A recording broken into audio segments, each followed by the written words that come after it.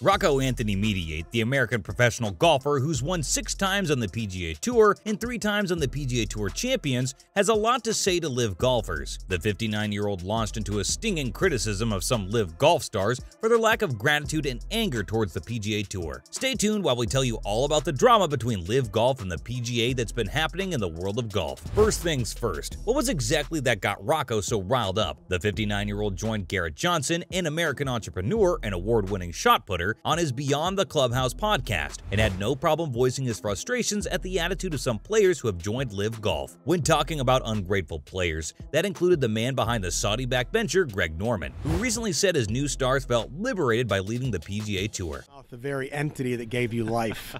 Understand? The PGA Tour gave everybody that's playing on that tour life. Mediate says the Aussie pro golfer owes everything to the PGA Tour, just the same as all his other LIV golf stars, and the attitude they've shown towards the tour has riled up the veteran. Moving on, here's what Rocco had to say to LIV golfers. Mediate said that the things going on kind of pisses him off the way the former PGA players talk about the organization, even though it's given them everything that they have right now. Oh, it kind of pisses you off on the way guys have talked about what gave them everything that they have. The American pro golfer added that everything Greg Norman has is because he played on the PGA Tour, and apparently that wasn't good enough for the Aussie. Rocco asked where Norman would be without the PGA. Think about Greg Norman. Think about it. Yeah. Everything he has came because he played on the PGA Tour. What, that wasn't good enough? Mediate doesn't blame anyone for cashing in and joining LIV, but he's adamant that if he joined, he'd show some respect towards the PGA Tour. The 59-year-old pro golfer admitted that it'd be great to make money, and he doesn't blame them at all, adding that golfers had been going to Saudi Arabia for 1,000,000 years for appearance money, but was irked about how ungrateful these players were. Rocco also said that the people at LIV Golf called him and said they wanted an old guy on the LIV Tour. He'd be on board with it, but the important part was that he'd want to thank the PGA Tour for giving him everything that he has. If they called me and said, hey, we want an old guy on the PGA Tour, on the LIV Tour, I would say, yeah, that'd be cool. I want to thank the PGA Tour for giving me everything that I have.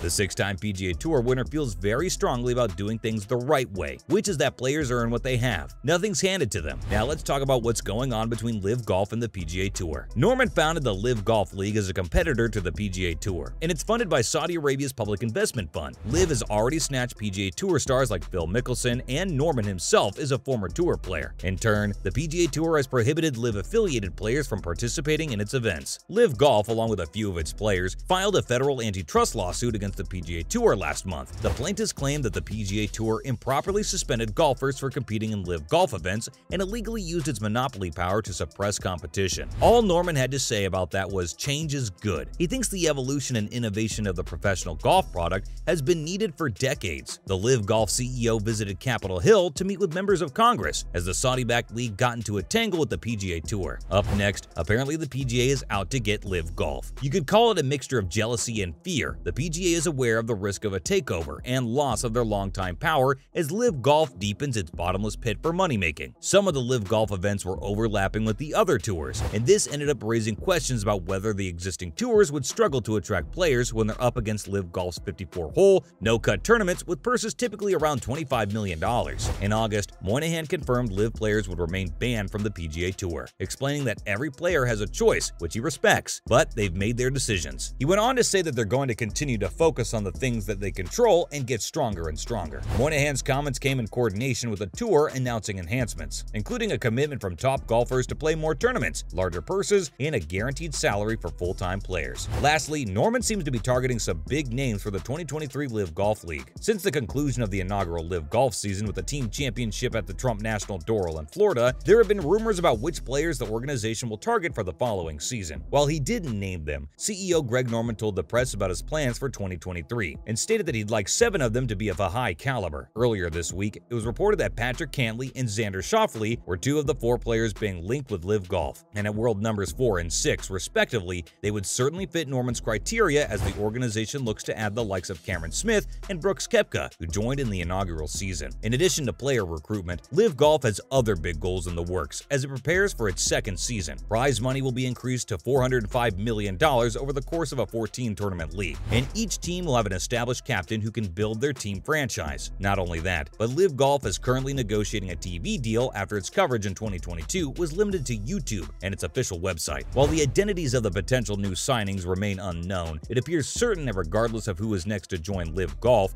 the offseason will be anything but quiet. Moving on, let's talk about some of the LIV golfers who've managed to earn a fortune. In total, LIV has managed to boost the earnings of their highest paid golfers by an estimated $370 million since May, which brings their combined haul to a record $650 million. The American golfing legend Bryson DeChambeau won 8 times on the PGA Tour, including 1 major championship, the 2020 US Open, 27 years old. But apparently that still wasn't enough. He joined LIV in June, saying he wanted to be a part of something from the ground up. We don't have an exact figure, but DeChambeau was paid a little more than $125 million to join the LIV Golf Series through the 2026 season. Next, how does a LIV Golf tournament work, and up to how much can players win? The name LIV refers to the total number of holes to be played in each event, 54, in Roman numerals, corresponding to 3 rounds of 18 holes, as opposed to the usual 72 holes in other tours, which is 4 rounds of 18 holes. Alternatively, 54 is the score obtained by making a birdie on each hole of the course with a par of 72.1. Greg Norman, former professional golfer and former world number 1, announced the schedule for the first season of the LIV Golf Invitational Series in March of 2022. This consists of 8 tournaments spread across 54 holes without a court. Each tournament will feature 48 players divided into 12 teams of 4 players, with simultaneous starts. The total prize money to be distributed is $255 million.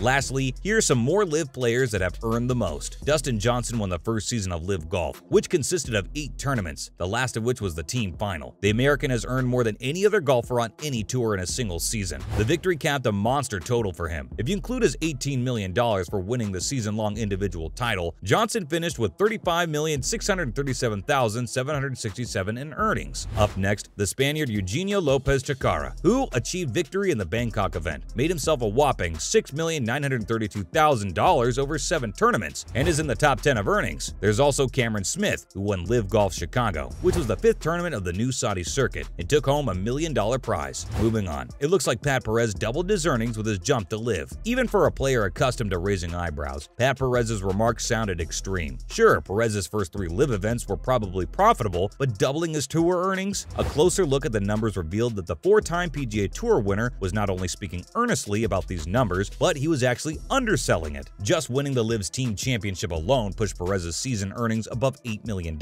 Finally, there's Charles Schwartzel. The first LIV champion made more money in 3 days than any year on the PGA Tour. He won the inaugural LIV Golf Series event in London and pocketed checks worth $4.75 million. $4 million for the individual title and $750,000 for being part of the winning team. That was way more than he'd made in any one year out of the 2 decades he spent in the PGA Tour, including 2011 when he won the Masters. That's a wrap for this video. Do you think we're ever going to make it past this LIV versus PGA drama and finally go back to just enjoying the sport? Let us know in the comments below. Make sure to give this video a thumbs up and subscribe to our channel for more videos like this. See you in the next one.